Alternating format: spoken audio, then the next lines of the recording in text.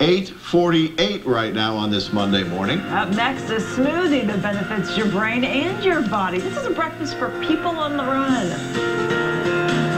Welcome back. If it's your birthday, happy birthday. There are some celebrities that are celebrating. No time for breakfast? No problem. We've got help for you from author Nancy-Addison, her new book that's out soon. Your second book out called Alive and Cooking. Good morning. Thanks for being here. Good morning, Lauren. Okay, so you've got this recipe that looks great. And it's easy. And my new book, Alive and Cooking, it's for people who are getting older and celebrating our family. And you know, we're all living longer today, so we want to do it gracefully. Yes. And this is something that you say is good for the brain, get your kind of brain jump-started in the morning, and also good for your body. Yes, I'm making an almond cacao banana smoothie that is delicious and healing.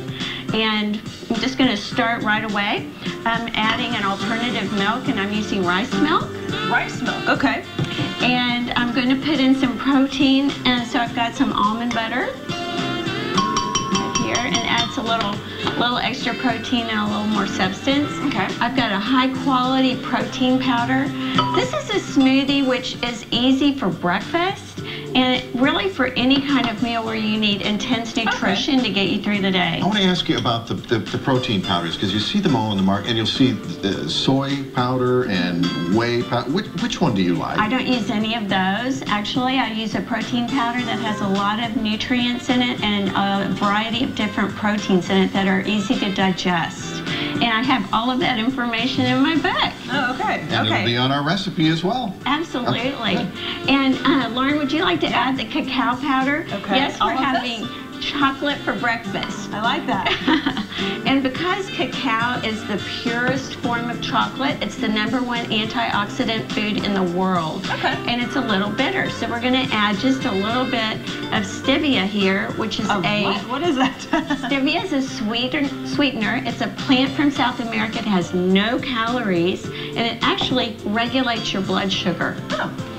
And sounds good. We're adding fat to our smoothie, and the reason is we think fat makes us fatter, right?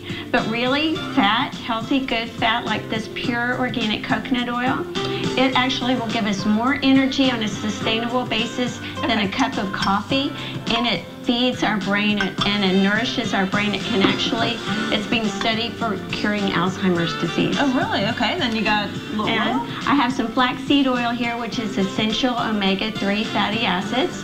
It's anti-inflammatory, and it really helps with anybody who has any kind of joint problem. All right, I see a banana there. Lastly, we're adding a banana for the nutrients and just for making it a little creamier. And we're not going to mix it up. I've already made some right here. And if you'd like to try it. It looks great.